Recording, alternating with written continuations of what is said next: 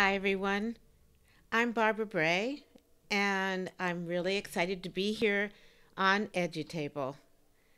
I've been very lucky and fortunate to know amazing people who have helped me define my why. That's kind of why I wrote my book, Define Your Why, and I'm really excited to share it with you.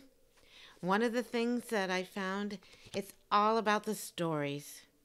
And for me, I was really lucky to have so many amazing people on my podcast, and 25 people dec- decided to share their stories in my book.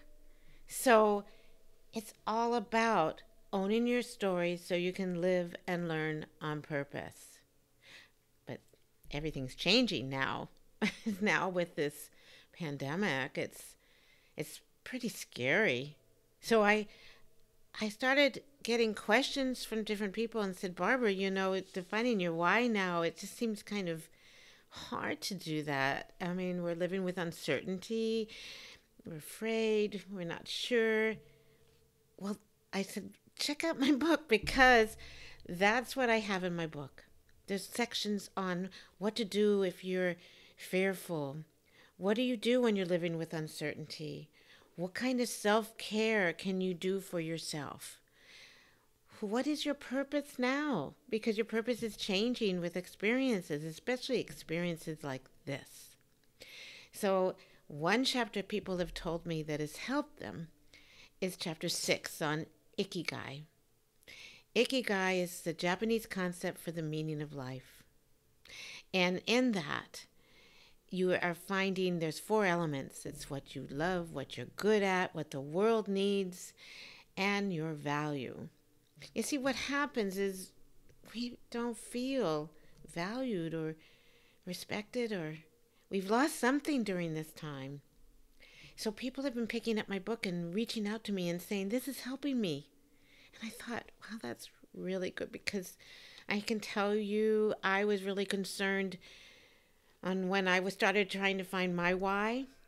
All the things I was going through, I wasn't sure if I was going in the right direction.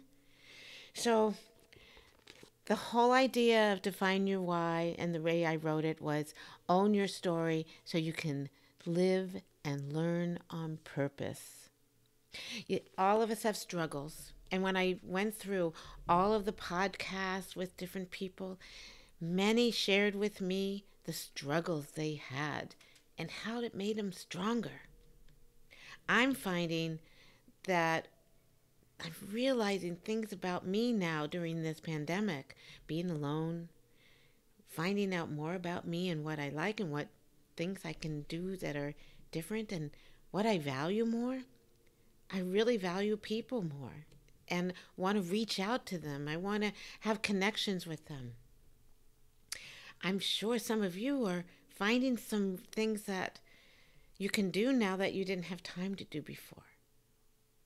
So check out my book.